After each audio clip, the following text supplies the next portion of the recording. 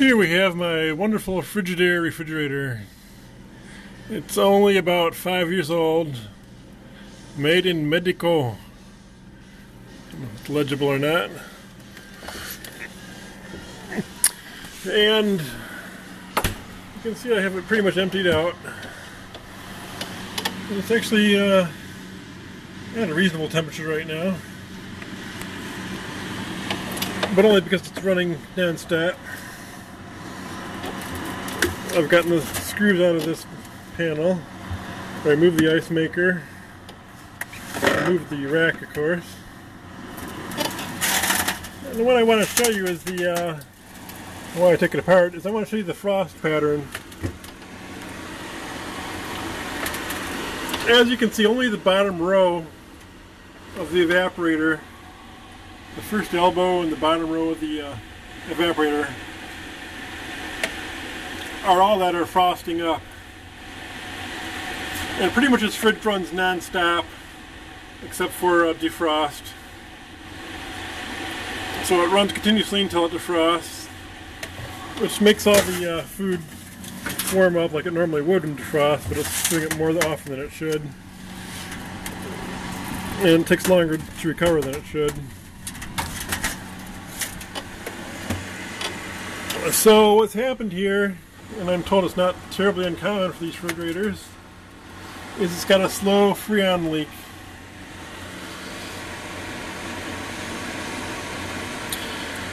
And the other cause that would happen would be if I had a normal frost pattern here, I'd suspect there's something wrong with my defrost circuit. That's not the case. Normally, defrost circuit, if you're having trouble with defrost, which is the other major cause of failure, that's something that can be fixed.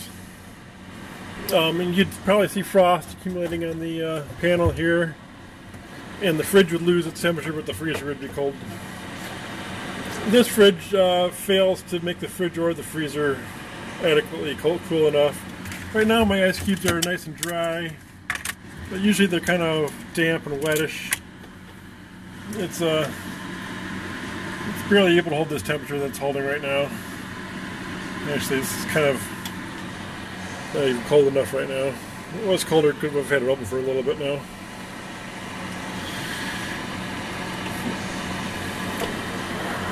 This used to be a good brand, and it's still, Consumer Reports still recommends this refrigerator. But since they've gone to Mexico, I think their quality has gone down. This fridge used to be made, this brand used to be made like, less than 100 miles from here. Well, probably about 100 miles from here. A town called Greenville, Michigan. And Electrolux, who actually makes this refrigerator, it's not actually made by Frigidaire, it's actually made by Electrolux. Like most refrigerators are. They moved their plant out of Michigan and moved it to Mexico. This fridge was probably made 2 or 3 years after they did that. It was made in, I saw on the other sticker, 1106. And I bought it probably in mid-07. Probably the spring of 07. And here we are at the end of 12 and it's already dead. And I've talked to several repair people and they say it's not economical to repair. I'd basically need a refrigerator guy for a whole day. He'd have to evacuate the system, find the leak, solder the leak, and then repopulate the system. It would take him about most of a day to do that. And they also want to say that I'd probably need a compressor too at that point, if enough moisture has gotten into the system. I'm hoping that the leak is on the high pressure side, which is what I suspect from what another technician told me. So maybe I'll have a little luck recharging it, but no one will service this as it's not economical to service. So it's basically scrap after 5 years. Okay, well, after talking to a few pros, I got the same opinion from 3 different people, basically saying it would be impractical, or it would cost more to fix than buying a new one, or the price would come so close that it would be money poorly spent. The used appliance guy I talked to said one thing I could do is to get a saddle valve from an appliance store, puncture the line with a piercing saddle valve, which is what I have here, and inject Freon on my own without meters or anything. It's kind of a guessing game. This can is a used one I had from a long time ago. There's only a little bit of Freon in here. It's a 10-ounce can. The fridge only holds 4 1/4. I'd be lucky if there's still an ounce left in there. I'm hoping there's a little more than an ounce left in this can. So I'm not going to be able to fill it fully with this can, but I'm going to see where it gets me anyway. So I bought the piercing valve, and I also had to buy a conversion kit because 134A has got this type of valve on it, which is what that plastic cap will snap into. And the old R12 had more like this threaded tip on that one adapter you see in the middle there. That's kind of like more 130, and that's what the piercing valve has. So I had to buy this for another $12. I had to buy this adapter, part of that kit, and put it on. And for a little touch, I added some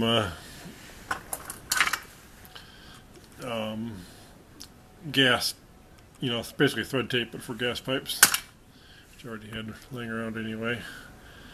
So I put that adapter on as tight as I could by hand. Hopefully tight enough. I pushed a little gas through it, so I see it does go through. Now the way this valve works is you get a tight fit over the pipe, and then you pierce it with the center Allen key here in the center. After you get these other ones all tight and get a good seal, you pierce this middle one in. You tighten it all the way down until it stops, which is going to pierce the tube, and then you back it off 2 full turns to be fully open. And then to close it again, you tighten it all the way down again. So I'll mount this valve. I'll pierce it. I'll back it off 2 with the can attached, and then I'll dump what I can into the line. And of course I have to do the low pressure line, not the high pressure line. It's going to be the fatter tubing of the tube coming out of the compressor. That would be a bad mistake. I wouldn't say a fatal mistake, but it would just be see, there's a pressure valve in these cans to keep you from killing yourself. And that would split, you know, if I did hit the wrong line. So I've been mulling around whether to try this or not, because it's pretty much going to kill the fridge. If I put this piercing valve on and it leaks, then I've pretty much killed my fridge. The other thought I had was when I had that top opened up panel off, is I was going to maybe put a switch in that panel and make it so I could kill the defrost circuit and leave things as they were. It would slowly keep getting worse, though, like it has been. So it would only be a temporary fix. Make things a little better on a temporary basis. So I'm going to take the big risk and kill it or not, I guess, here.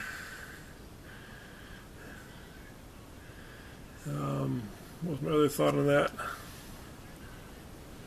Oh, my original, well, it never really cooled that well, even when it was brand new. It never really kept ice cream that well. But it worked adequately until recently. And the ice cube maker stopped working. And I took the ice cube maker apart, and there's some excellent videos on the on YouTube about servicing your defrost circuit and your ice cube maker and all that. And I did fix the defrost circuit on another refrigerator previous to this a long time ago, so I'm pretty well versed in all that. But I finally figured out there wasn't anything wrong with my ice cube maker. It was just not ever getting cold enough for the thermal switch in the ice cube maker to register as frozen to cycle the cubes. And it didn't die all at once. The cubes kept getting smaller and smaller and funkier, and then it just stopped working altogether. Well, that's because the cubes were evaporating. They were taking so long to eject. It was making so little ice and being thawed out so often. Anyway, that's about how that lies. So I think I can reinstall the ice cube maker if I get it working better. And get that working again too. Of course, you probably won't see this video if this doesn't work, so I'm gonna try this. I'm gonna clean off a little section of tube and pierce it. Okay, I've got the fridge unplugged because it just went through a defrost cycle, and now it just started running again. So I got the plug ready to go, unplugged it, but it's almost ready to plug it in. While it was going through defrost, I mounted the piercing valve. I've done everything but tighten the center screw as a piercing screw. So that's the big moment of truth. So I unplugged the fridge. I guess I'm going to go for it. So I found the instructions, which I'd lost because I've had them around for a while. And you have to put both pieces together till the two halves meet. There's no gap. I can't get my fingernail in there anymore. So I got that firmly on. My adapter on top of that. This cap came with the adapter.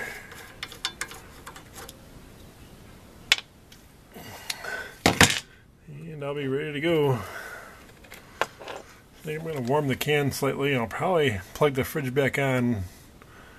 Let the compressor's vacuum help suck the can dry, I hope.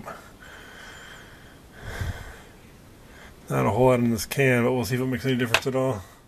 Well, I didn't turn the refrigerator on yet. It filled readily without turning it on, so I wanted to be able to hear if anything was leaking or anything.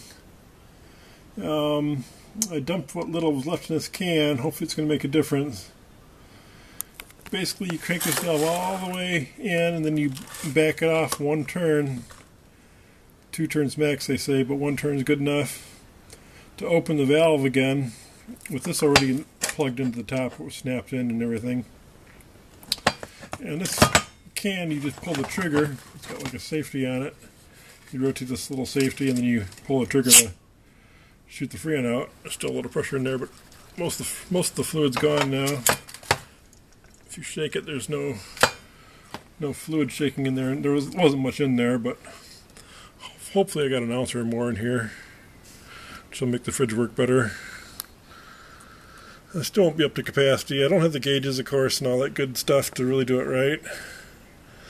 You can go by the frost pattern, though. If I can get that frost pattern to creep up, further, and I'll know I have it right if I get that frost pattern just about totally frosted.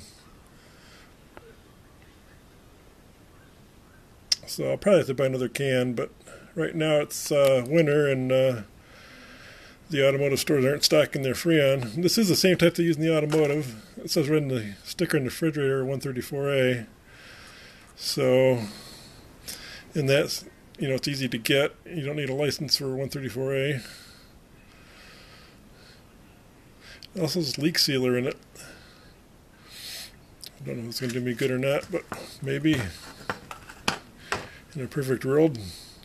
Well, I had dumped the rest of this can in here. It's something I had laying around from actually the car before the car I got now. There was only maybe an ounce in here, I was guesstimating. Dumped it in, and it still worked after I was done, so I figured, oh good, at least I didn't break it. Well, then that evening, the temperature started climbing in the fridge. It wasn't going down any further. It wasn't really climbing fast, but it wasn't going down. It wasn't down to where it should have been. So I ended up unplugging the thing and emptying it out, putting all what's left of my refrigerated food. Luckily I had my freezer food all used up. Put my refrigerated food out in the sun porch. Stay a little bit cooler, being it's November, or being it's December. So I finally let it sit for a week. I was thinking, well, maybe the stop seal will keep leaking out and maybe seal it. And maybe just the inlet iced up on the compressor. You know, maybe this, maybe that. It's looking pretty hopeless. But I went ahead and bought a can anyway. And there's about 11 ounces of Freon in these cans. Uh-oh, it's leaking out. I'm going to put this thing outside. Shoot. So I'm going to be able to save this can. Put about half this can in, which is too much, probably. The refrigerator only holds 4 ounces. This can has like 11 ounces of Freon and an ounce or so of oil stop leak. So now I dumped that in, and probably a little too much, as you see the I was looking at the frost pattern in the inside the refrigerator. It hasn't been running long enough to get a frost pattern, but I'm getting frost all the way back out on my return line here, which means I'm probably a little bit overfilled. And she's cooling inside. The compressor definitely sounded different when it first started up. So I've probably overfilled her slightly, and I'm going to let it run for a little bit, and then I'm going to unplug it, let it sit for a couple days because I'm going to be gone anyway, and see what I got when I come back. See if this holds its charge. I can't hold a charge for 2 days. I'm definitely not going to put any food in it. If it holds its charge, then I'm going to purge the water that's been stuck in this water line for a while now for the ice maker. Get some fresh water in there and reinstall the ice maker and have a go at running her. So we'll see. That's the update at the moment, though. An hour later, it's frosting up and back here quite well, which is probably not really supposed to do that much. I don't see any stains on the cardboard from whatever frosting up, which probably would be at this rate. At any rate, so it's probably overfilled a little bit, which really the biggest problem with that is going to be efficiency. And I'm down to a real nice cold temperature for not very much time. It hasn't been running very long, so there's not a real obvious frost pattern. I can see it by looking at it. But actually it doesn't really indicate that it's overfilled that grossly to me. When they're super overfilled, then you won't get any frost in the first bend of the high pressure line. And I'm getting a little iciness here. So it's not super grossly overfilled. And being overfilled a little bit is going to be to my advantage in this case. First, what I should have done is used some kind of gauge, better setup. And lacking gauges, I should have tried to put it in little by little, which actually I did, but I had trouble getting it to flow at all. And when I did get it to flow, I guess I overdid it. So it's a little on me. I should have put in like just a little. Once I knew it was flowing, I should have gone just a little bit and then retested. And anyway, I'm not that far off. And being overfilled a little bit is going to be good, because if I do have a real small leak in this thing, then it's a chance for hopefully this leak stop to fill that little tiny micro leak. And then by then my pressure will probably be even a little lower than it is now. And this was already down here, except I've had it open for a while now. So it's cooling. I'm going to leave it unplugged for a couple days while I'm gone. And then I'm going to plug it in again and let it run and let it freeze water for a couple days. Make sure it's going to work for me, and then I guess I'll restock it with food, and well, I'll put the ice maker back in and then restock it with food. I'd really like to get the ice maker working again. Didn't think I'd want an ice maker in a fridge, but it turned out to be quite a convenience. Of course, I work outdoors, so I use a lot of ice. Well, I started cleaning this thing out, and I realized it's actually not as bad as I thought to clean. All the shelves just come out, and I was just doing them in the sink with the dishwasher thing, but I realized it's easy just to take it to the bathroom. I got a washer thing in the bathroom too, and I can just pull everything out. And a lot easier to work out, a lot less messy to work out in here too. Found the schematic tucked in a little pocket right under here. My fingertips in it right now. Little plastic pocket just stuck to the bottom here. Alright, the ice maker wasn't working when the refrigerator wasn't working well enough. It wasn't getting cold enough to trigger the thermostat in the ice maker. I think that's all that's wrong with it. So I'm going to reinstall the ice maker. Before I do that, I think I've, using that schematic, I believe I've identified the hot and the lead to the water valve and back. And I'm going to put this lamp that's illuminating things right now in series with these two clips. And turn the lamp off, plug the refrigerator in. When I turn the lamp on, it should activate the valve and let me flush the water out for a little bit here. The water hasn't run for several weeks, so I want to get the stale water out of the filter and lines. And it's a good thing I did this method because I got it wrong the first time. That's why it was drawing so much current. Now I can turn the switch on. The big mistake I made is assuming the color code on the ice maker is the same as the color code in the refrigerator, which apparently it isn't. I did find a listing in the guide though. So right now I'm just flowing water into the tray here. I want to give it a good flush. I'm using the switch on the light to turn that valve on and off.